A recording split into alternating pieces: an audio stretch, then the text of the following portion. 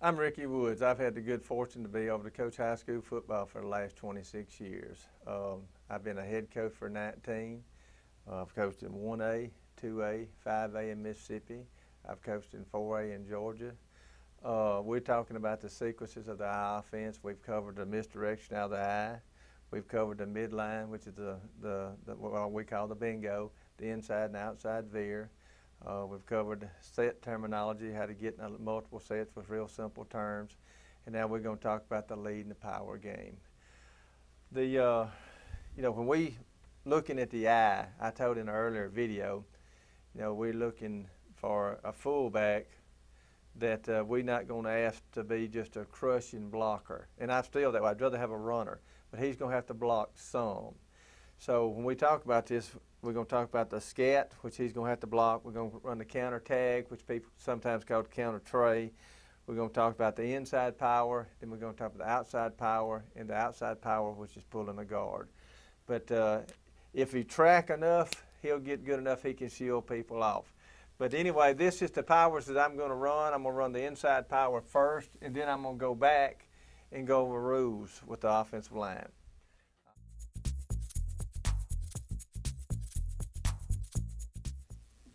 Now, in our terminology, and I hope you bought all the tapes because it's going to be more beneficial to you because it talks a little bit more in detail and it all groups together. But when we get an alignment, like on this side, we got the strong, we got the tight end. We call this guy the strong tackle, the strong guard, the center, the weak guard, the weak tackle. And this is 2, 4, 6, 8, 1, 3, 5, 7. So that's our whole numbers, okay? All right, we got our quarterback, we got our fullback, we got our tailback. Our fullback is number 4, our tailback is number 3. So we got the whole number 2, 4, 6, 8, 1, 3, 5, 7. If we flip them over, let's say I'll come down here because I'll use 2 of them.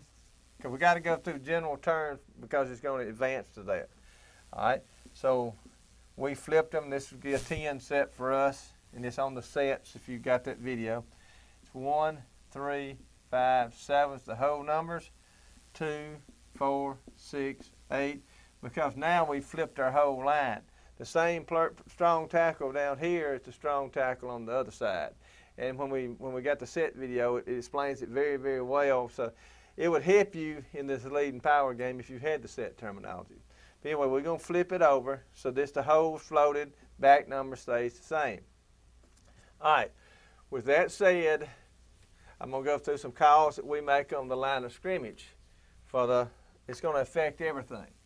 Because we rule block. We don't block defenses. Each person has a rule. So let's say, right here we got a tackle here, in here, got a guy here. Now, he gets a call, he walks up the line of scrimmage, he's going to call even. If he's not covered, he's calling even, okay? We're going to go 1, 2, 3. If he's inside, he's in a 1. If he's head up, he's a 2. If he's outside, he's in a 3. This particular one's in a 3.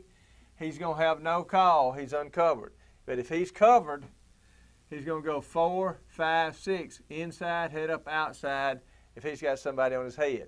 He's covered. We're going to go 7, 8, 9. Inside, head up, outside. Backside, we got 1, 2, 3. 4, 5, 6. So in this particular defense,